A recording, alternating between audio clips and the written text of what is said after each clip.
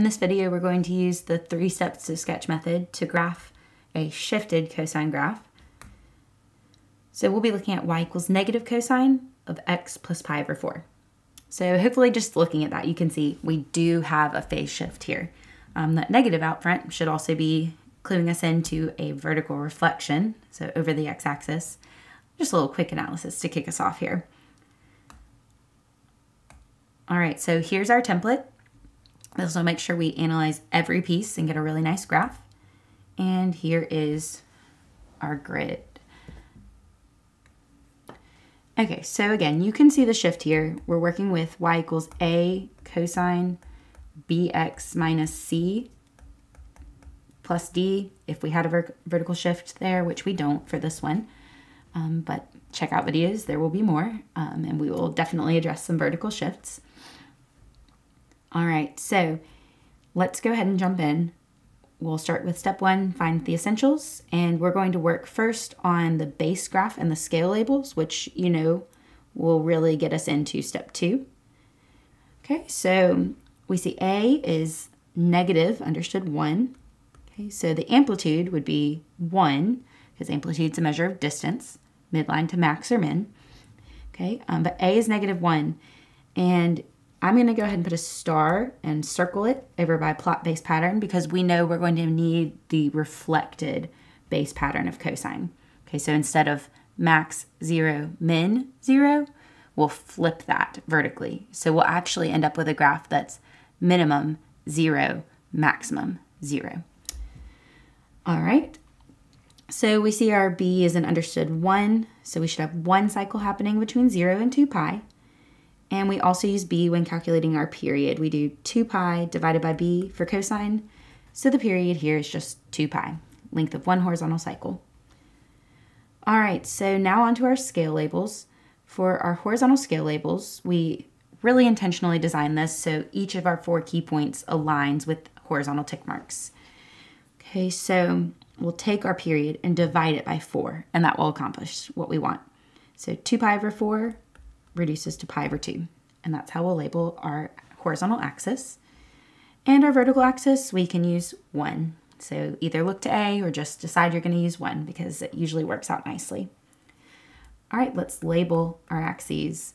So we have our horizontal axis counting by pi over 2.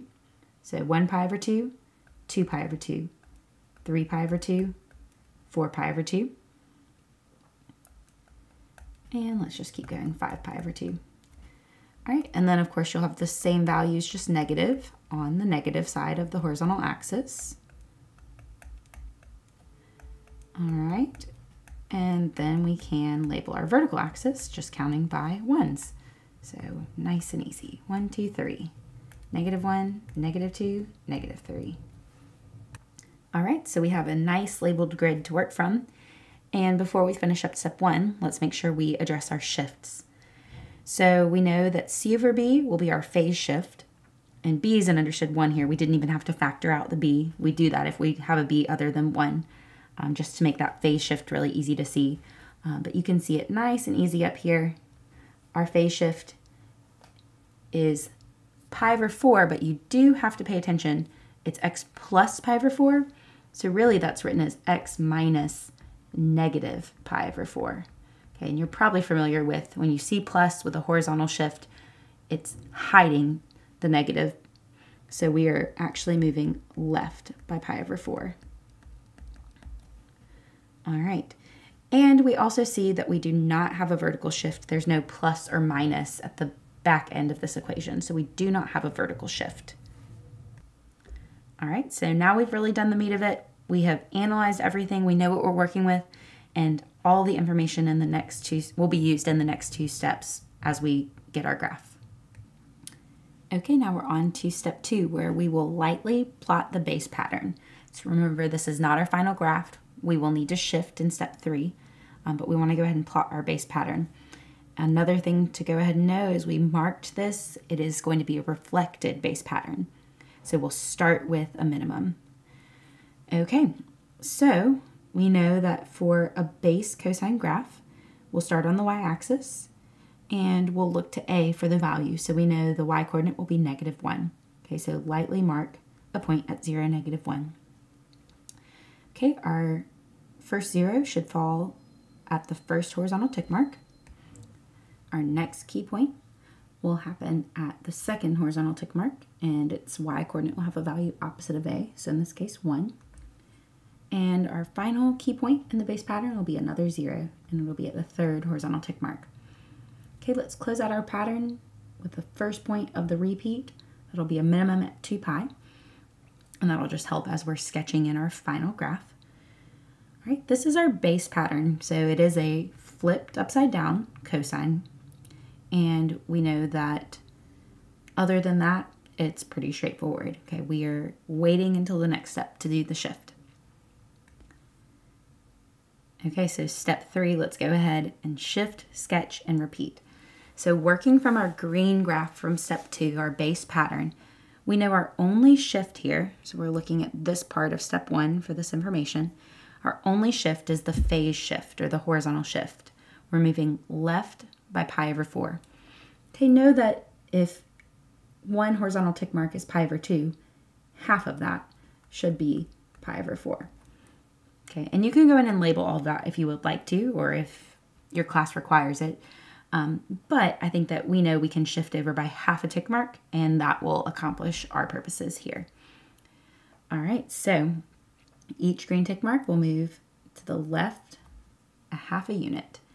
Okay, and we can make these marks very big because we know these will be our final points. Okay.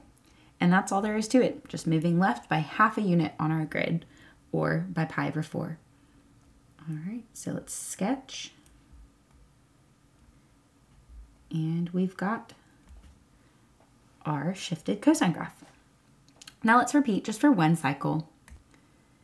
So we move over 4 grid units, or 1, 2, 3, 4, because we know that's how much space we need for our pattern. Okay, so we'll have the same pattern repeated. So we'll have minimum, 0, maximum, 0, and repeat. So we've got another cycle of cosine sketched here. Okay, one final thing to point out. We know B is 1. One cycle should be happening between 0 and 2 pi. It's kind of a weird looking cycle, but you can tell that if you were to sketch this whole part between 0 and 2 pi, that one full cycle of cosine does happen in that horizontal space. All right, so this is how you can use the 3 steps to sketch method for shifted cosine graphs to get a really good graph for y equals negative cosine of x plus pi/4. Check out the video description if you want more videos on how to graph cosine, or if you want to check out how to graph some of the other trig functions.